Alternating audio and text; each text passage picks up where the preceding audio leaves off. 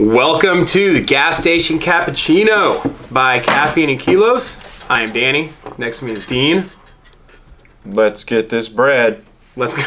I thought you were gluten-free. Let's get this bread. Let's get this gluten-free bread. That's what I'm talking about. It's all the kids are saying it on Instagram these days. Yeah, I know. I don't get it. I don't think there's anything to get. Well, I guess I do get it. Well, one thing I'm getting. This bread. This bread. That's right.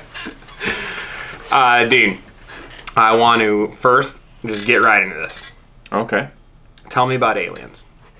About aliens? Yeah. Like my opinion on aliens? Yeah, it's a good place to start. Well, shit. I just read... Are they real? Are they not real? Do they exist? Do you like them? Do you not like them? You pro-alien? You against them? We find aliens. Should we blow up the planet? Should we reach out to them? Why haven't they reached out to us if they do exist? Just real quick. How do you feel about aliens? Are they real? You can start there, I guess. I'm going to go with... I think that it is naive to think that we are the only possible thing in the universe that has no end, that has any type of intelligence. And I don't think that contradicts anything. So, yeah, same. So the thing is, it's interesting how you said any sort of intelligence, because what's also possible is that there is some sort of life, but not necessarily... Like a person, like a cartoon alien. And that's the funny thing. Like, you tell people, like, oh, there's aliens, people, like, freak out. But that's because you assume that they're intelligent or have human-like or greater intelligence. What if, like, they find some planet and it's just full of fucking deer? Or something, yeah, that resembles that. Right. Because I think, like, well, according to science, like the things that we have on our planet are here because of our planet. Right. So and we haven't found anything. Obviously, I'm not saying that we've looked everywhere. Obviously, we haven't. But right. There's nothing that even remotely comes close to resembling the same kind of environments that we have to create these things. Well, so that's really interesting. I was just thinking, too, just back to our planet, how many animals are on, or how many living organisms are on Earth? Yeah, I mean, yeah. I don't know. And what's the closest intelligence-wise to humans? Right? And so... really, you look at it like that, there's so many types of life forms, even just from plants. Mm-hmm. You know? Trees. All the way water. up to humans. Because water has living organisms in it. Right. Just random bacteria in the ocean. Mm-hmm. All right. So, yeah, from bacteria to humans, right? So, say there is life on another planet. You know, it's we've always assumed, or you hear aliens, it's always an assumption that they would be as intelligent or more intelligent than humans, which is interesting. Everyone always assumes more intelligent, and that's just you could say that. I think it's just a fear thing. Like, people are always afraid of that too. Well, it's funny you brought this up, because I was just reading this thing about how Harvard has been doing this study with this Harvard, I think some science department at Harvard, and is working together with somebody on this thing where we have basically documentation or footage of that big ass I can't remember what it's called. They call it like Q, or they calling it like O or something like that. It's like a single letter object that they think has been basically keeping tabs on us as a planet. It's this big shit. It's this big tubular, almost hot dog shaped thing out there that's moving at speeds that are in their own world, in their own realm of speed. Where'd you read about this? I read about it on an article. It was like might have been a BuzzFeed, but then I heard about the people talking about it on Dan Levitar podcast, or not podcast, radio show this morning. Yeah. So I've seen it twice now in the last week. So I haven't. It's Harvard's putting on this study with someone. I don't think it's NASA. It might be NASA. Right. I don't know. But it's a Harvard Space Department. So there's this object out there. Oh.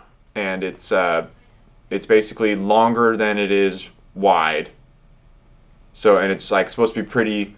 It's a very unique shape. And at first they thought it was maybe some kind of asteroid or some kind of something like that. But it keeps coming back and then disappearing at incredible speeds. periodically. And they don't know why or what it is, and they're running out of normal ways to explain it. Well, so I haven't heard anything about that. It's fascinating. What got me onto it, or thinking about this, I was talking to my brother the other day, and he's a cop. He's a cop, listens to a lot of Joe Rogan. Also, cops have a lot of reports. Cops have a lot of reports. Also, cops listen to a lot of podcasts because you're in the car all day, 12, whatever, when you're not busting perps. Yeah. So, or while you are busting perps, probably. I mean, you're driving them out to jail. Gotta listen to something. Anyway, so I was talking about Joe Rogan had this guy on who's an astronomer, and this guy's name is Adam Frank, or Frank Adam. I think it's pretty sure it's Adam Frank. Anyway, so I started listening to it this morning, and here's the gist of it, is that up until recently, up until it was actually 1995, before then, we had no evidence that there were other planets around stars. Like, you go out, you look up at stars, look at all these stars, but we had no clue whether or not there were planets around them. That their own solar system. In fact, the common thought was that they didn't necessarily have planets around them. There was just no clue. It's a bunch of suns out there. Just a bunch of suns out there. Well, whatever, right? No evidence either way. However, then they finally, in 95, 96, something like that, they finally had microscopes that could see, or not microscopes. Is microscope not telescope? Telescopes. There we go. One of those scopes. They could see far enough, and they could actually see what's going on and everything.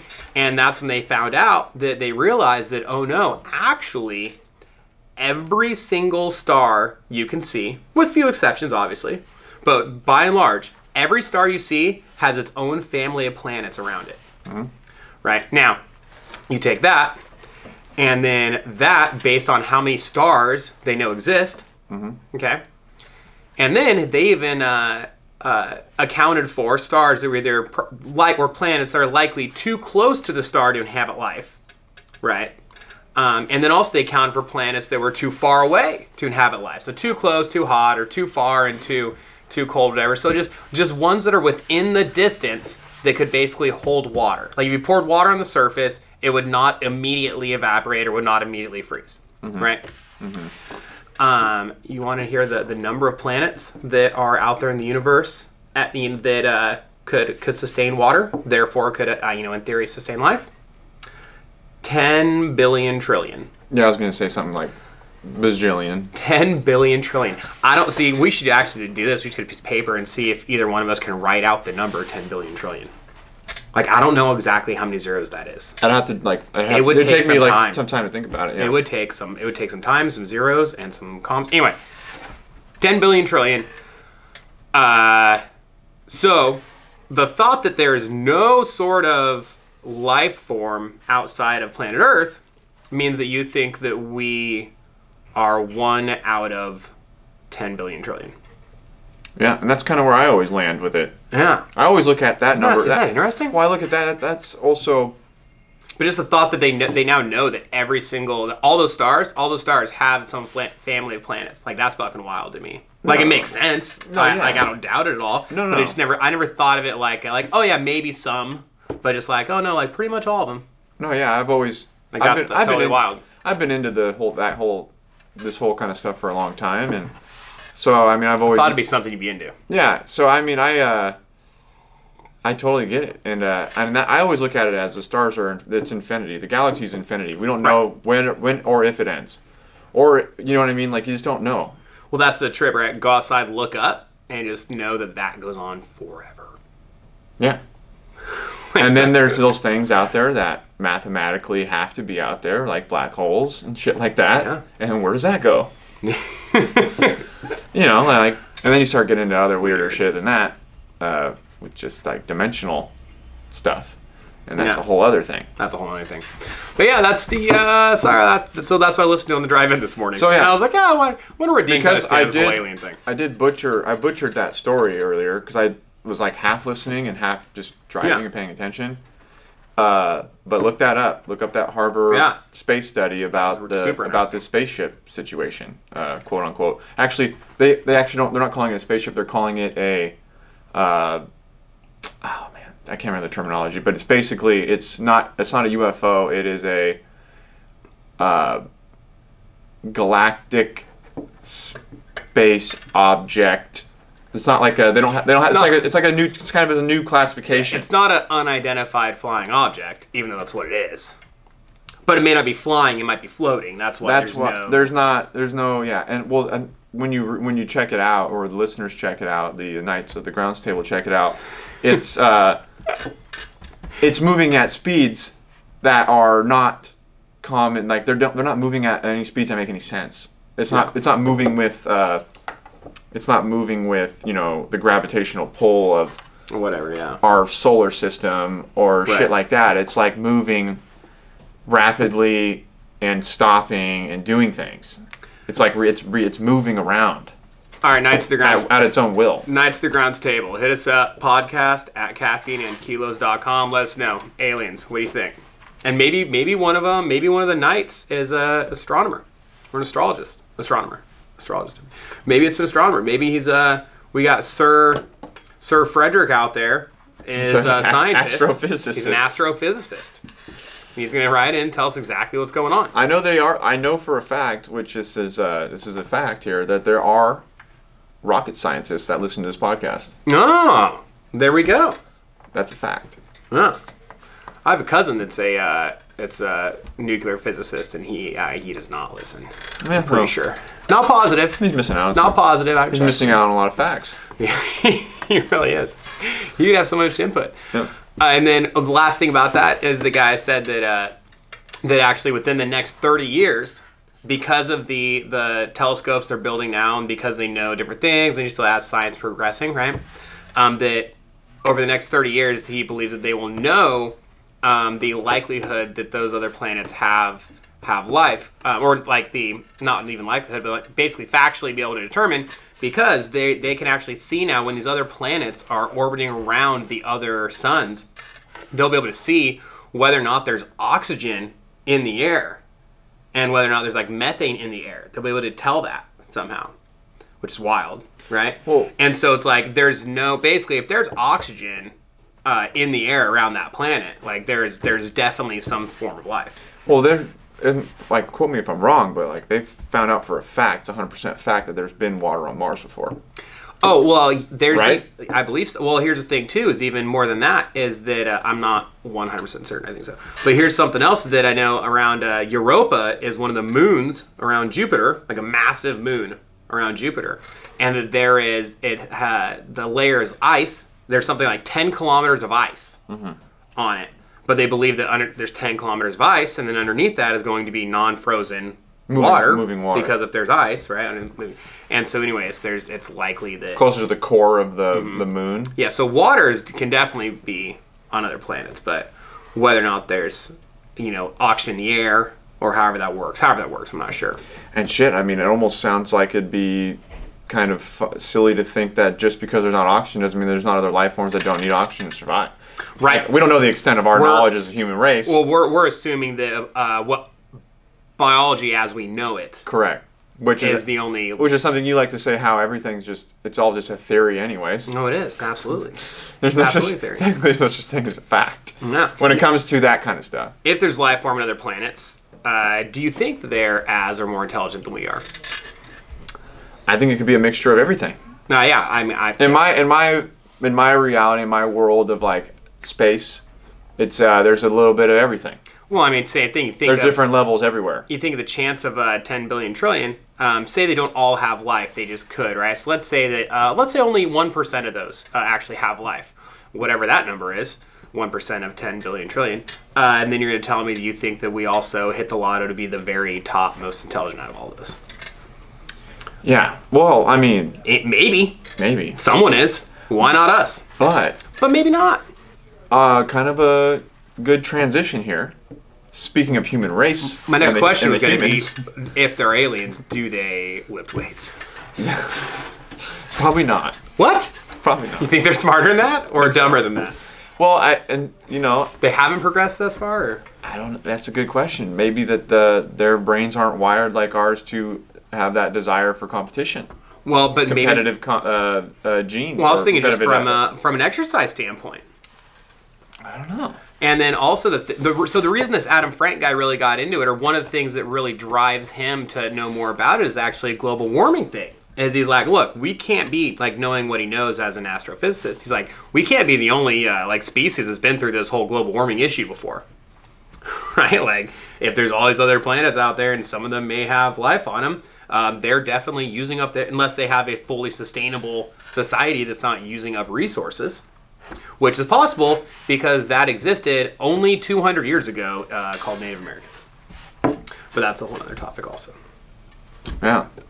The whole global warming thing is, it's turned into this like gross kind of political thing now just to sell votes, and it's kind of like really watered down the true information on like what's really going on with the environment. Oh, it's a fucking mess. Go on YouTube and you People watch... are just using it to just use it as a political ploy. It's like it's just a buzzword now. You go on YouTube, you watch a video. This is why it's fucked. You go on, you watch a YouTube video, global warming, and then immediately following it will be a 3-hour speech from some guy about how global warming is not real. And like is presenting his evidence on that same thing. And so it's just like how do people not just be confused when everybody's just using it as a political stumping ground and there's no like, it's a weird thing. I'll be the first person to admit that I haven't taken enough time to research it on my own, but then again, when I do, I just get both extremes. So I don't know what the hell's going on. It's the Facebook world. It's like, and then if you do actually take the time to read any of that stuff, then you're just going to get bombarded with articles that say the exact same thing. That's so why you end up living in your own bubble where you're only getting told the information. You're living in confirmation bias. Yeah. That's why I try and stick to, like a Nat Geo source, where it's not necessarily like, it's just like, here's the facts of what's currently happening. Yeah. And that's all that really matters. That's like what's happening right now. And what's going to happen if we continue to do the things we do. Mm-hmm. That's kind of where it goes. Like, who the fuck cares necessarily what happened in the past, because we can't recreate that because things are different now. So like, what can we do going forward, and what is happening now? That's what I want to know my facts from that time. What are the effects of what I'm currently doing? Correct. And what are the long-term effects of that? Yes. And I don't need to necessarily, I don't need to be fed a bunch of information about, like, oh, well, look, this has happened before back in, but there also wasn't fucking empires running fucking, burning all the natural resources in the air and destroying the earth as we speak. This is what I want to know. When I like drive a car and there are emissions that go into the air, mm-hmm. do those emissions in fact harm the environment? And the answer is yes. Okay. But well then, okay, exactly. So then the question is there a better way? Well, here's the thing. And I always use this example whenever this kind of emissions is brought up. Mm-hmm. And this is somewhere I saw this in like a blurb, an article. It was a valid source. It was one of those, Discovery Channel or one of those things. And they say that the amount of emissions of air pollution from one forest fire, mm-hmm. major forest fire, is equivalent to 100 years of automobile pollution. Uh-huh.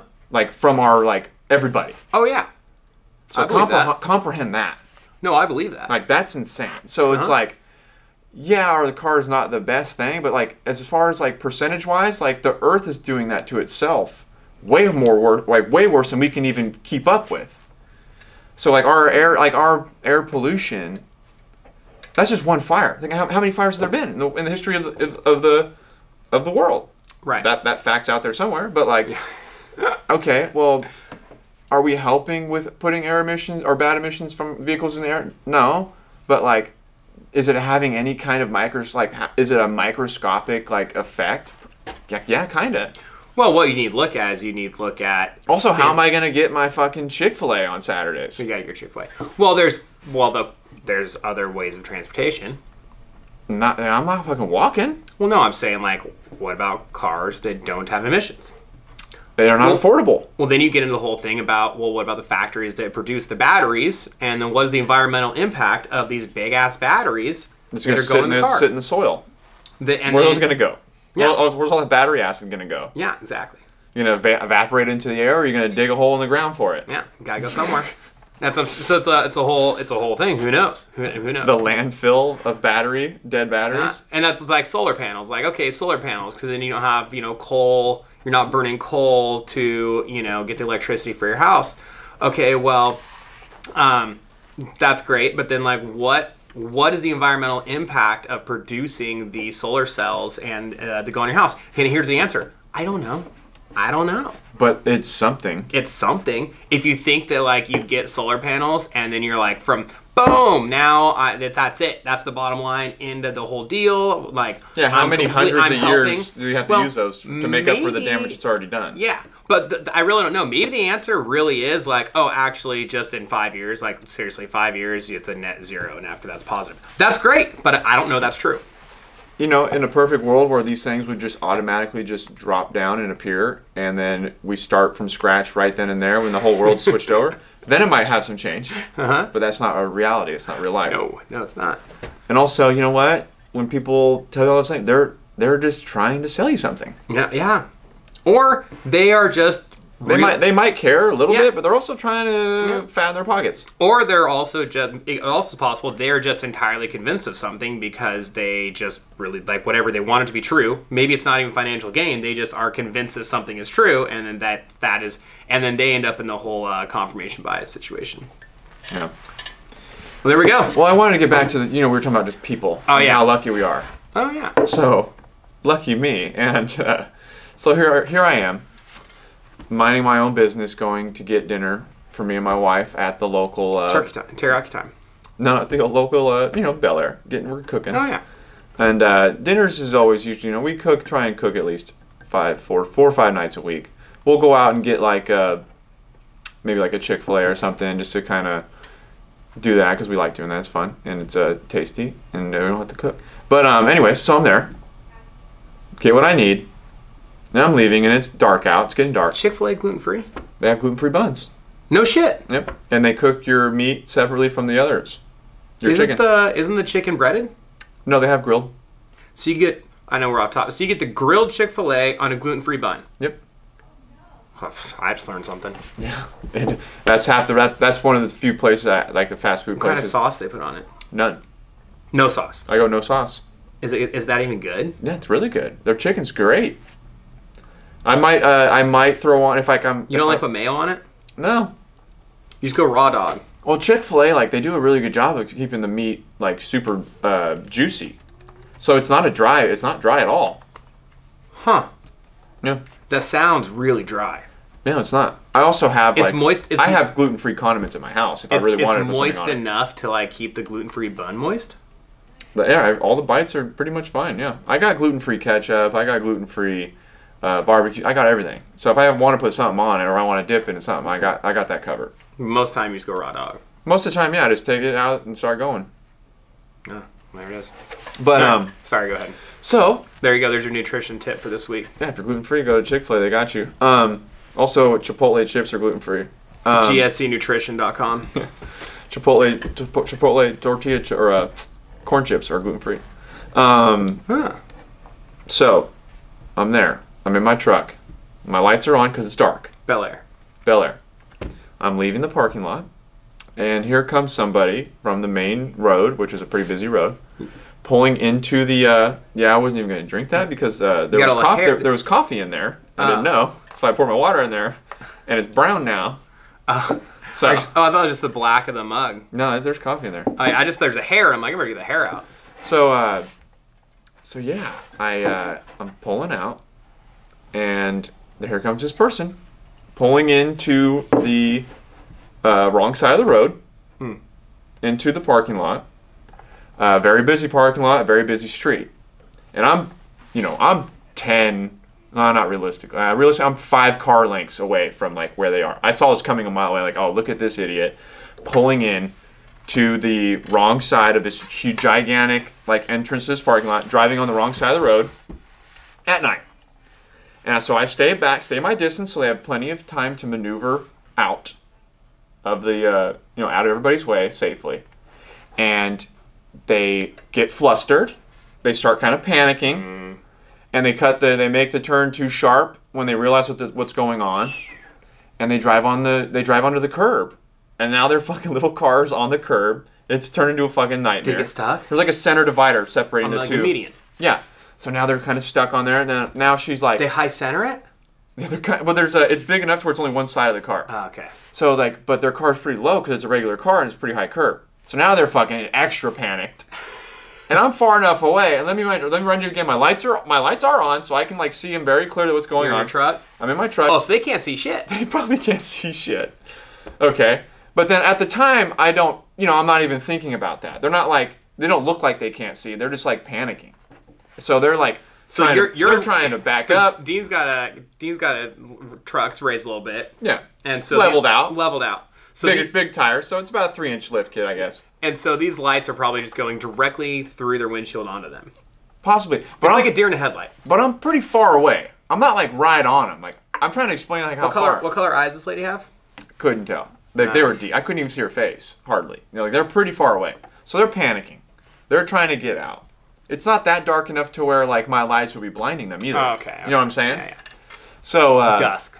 Yeah, it's getting dark, and they're fucking backing up. It's getting worse. They are. Eventually, they fucking get off the curb and go by, and then the lady, embarrassed out of her mind, I'm guessing, sure, triggered, angry, upset, fucking pulls up next to me with her window up, not down. Of course. And just has this look of just like utter fucking just rage. Sure, she's like fucking like 60, 70 years old. And beat red. Beat red. I'm like, I'm not positive that she did not have a heart attack after that in the parking lot and is now dead. She might have gone down. Like, and her husband's in the car, doesn't even look over. He's an old man too. He doesn't even care what the hell's going on. And and I'm like, as she's coming by, like I'm slowly like moving out of the way. And she is just fucking laying into me. Yeah. Fucking like beat red, screaming, like I can't hear anything. Did you roll your window down? No. I was like getting ready to, but like we were like kind of passing. But she was driving kind of faster. And she's just fucking yelling at me. Her mouth's like wide open like a horror movie, like screaming at me. And why was she so upset at you?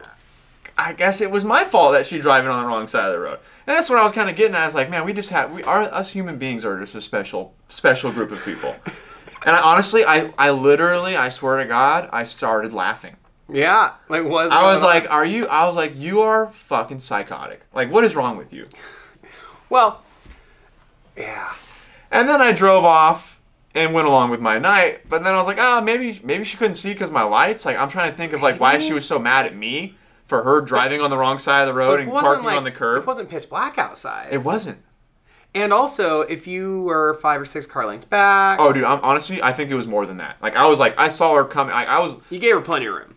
Dude, no. Like, you could have parked, like, 3 school buses in between us. I'm not kidding. Like, it was, like, that far. And, yeah, and there was a train of cars behind me. So she was probably freaking out about that, too. There's 3 or 4 cars behind me. Everybody's kind of watching. Like, what the fuck's this lady doing? I wonder the conversation was going on in that car. She was probably blaming me. It's my fault that she was driving on the wrong side of the road and drove onto the curb. And, like, she was, like, trying to wave me on, even though she was blocking the intersection or, like, the exit. Like, come on. Like, go around me. And I'm like, no, I can't fucking, there's nowhere for me to go. I'm driving the lawn. Like, she was freaking out. Ironically, you could have gone over the median. Oh, easily, yeah. But it's just like... I just couldn't help but think, like, man, like, our society is just, like, no one can just take, like, blame for something, or, like, people are just so mad and angry. Well, we are just, you think about your odds of you being a human being are so slim. Yeah. And that's the way you get, like, you get mad at it. That's how you treat it. That's how you know, else that reminds me of Ravi. Raw of Earth. Ronnie Teasdale. Oh yeah, saw that video. They're getting a little a little mud bath. Oh, I watched the mud bath one. But his thing, why he got that Polaris, why he got that Raptor, that car, the 3-wheeler. Because he has this theory saying that people in cars, he believes that when people are in cars, like you see people in this road rage and like they're yelling at people like that in the vehicle. I think it's probably mostly has to do with the fact that you feel like you're by yourself, even though you're in the car. That person. Yeah, there is. Right. Like if you were standing there face to face, that wouldn't happen. Like think about it. You're in line somewhere, like at Chipotle or whatever. I mean, fuck, even Disneyland. You're in line, and someone like maybe goes to cut in front of you or something. you don't just lose it and flip them off and start fucking yelling. If you say anything, most of the time people just kind of don't say shit. And like, oh, that sucks.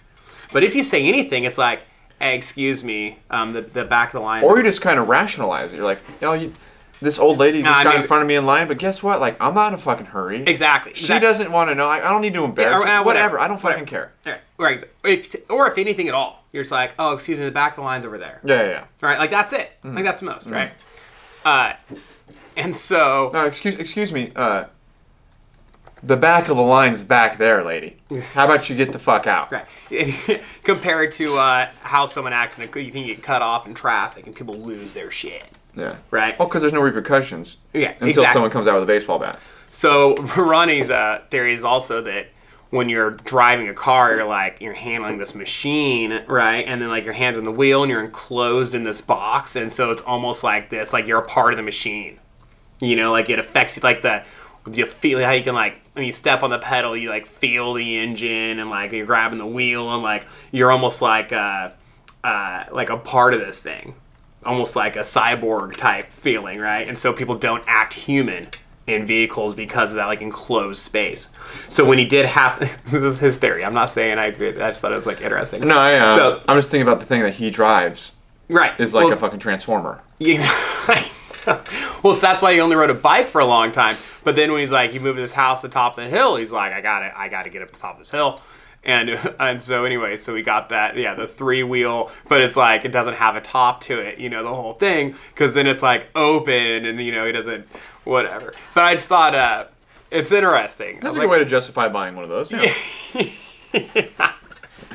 Like, I'm not gonna say that all of his theory is completely nuts, but I just think it has a lot more. No, half of it makes some sense. I think it has a lot more to do with the fact that people just feel like you're in your own world. There's like something separating you from the other person. You feel like you told somebody off, even though you directly just like, they didn't hear you, and there's no repercussion. Right. There's no threat of an actual physical confrontation. It's just like people do all the time. How often is someone mad at like somebody, whatever, but like in their own head, they're MFing this person all day long, this whole thing, where it's like, it's basically when you're in your car, it's like you're in your own space.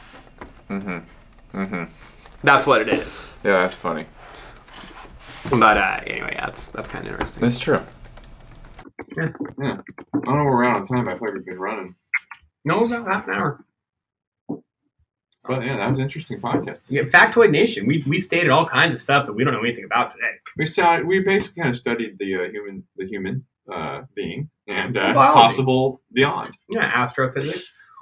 Today was a lot. There's a lot of us talking about things that we had heard other places don't have very much evidence back up. Yeah. Well, the evidence is out there. Yeah. Well, yeah, one way or the other. That's for sure. All right. Yeah, that's what this is. Factoid Nation. Factoid Nation, and we gave good nutrition advice. Chick-fil-A, you can get a gluten-free bun, broiled or grilled chicken. No condiments necessary. And also, one more gluten-free life hack while we're at it. So, if you are gluten-free and you go to like a restaurant or like let's say like a Benihana, to be specific. Oh, yeah. You are guaranteed to get fed before everybody else at the entire table because they have to cook your food first before it gets contaminated with everybody else's food. Because it's all on the same grill. Yeah. So you get special grill treatment, and by the time you're done eating, everybody hasn't even gotten their food yet. You're done. And you're good to go. You're done eating, and the guy's just hitting the old volcano. Yeah, you get your own little volcano show. Yeah. Actually, I don't know. Nah. No, we got screwed last time on the volcano. We got a volcano. Did we? Yeah. We got screwed on you were busy eating. That's true. While he was doing the I was volcano. enjoying my food while you guys were just starved and fucking waiting for this half-ass show to go down from that guy. He was not good. Nah, he was mailing it in. He was mailing it in. He did all the classic jokes. So you go like, what does he say? Like, oh, egg, and then he like cracks an egg, and then he like spun the egg up in the air on his paddle onto like Japanese egg or something like that. I don't know. It was like all the classic Benihana jokes. Yeah, we got screwed out of some classics though. Yeah, he left some out. No. Anyways. No, he did a little pretend. He made a heart out of the rice and pretended to make a beat with the spatula. Oh, yeah. All the The underscoop beat. The underscoop beat, yeah. There you go. Oh, yeah, then they also didn't ask us if we wanted fried rice or not. No. They just brought us out a bunch of bowls of white rice. Yeah. Remember that? I do. Fucking I asshole. was on keto, so I gave mine to Dante. What an asshole. Dante will not turn down a thing of rice, that's for sure. No boy loves rice. No, does. God, I like rice. So do I. I love rice. You didn't go soy. You put your. They even brought you out aminos. Yeah, They brought you out liquid aminos. I think it was a gluten-free soy sauce, but technically it's probably just liquid aminos. Yeah, I think so. They didn't bring me out like any brags or anything. Wouldn't that have been something? That would have been fun. Anyways. All right, thanks for listening. Hopefully you learned a lot today, or at least strongly disagree with us. Yeah, either way. Either way, let us know. Podcast at caffeineandkilos.com.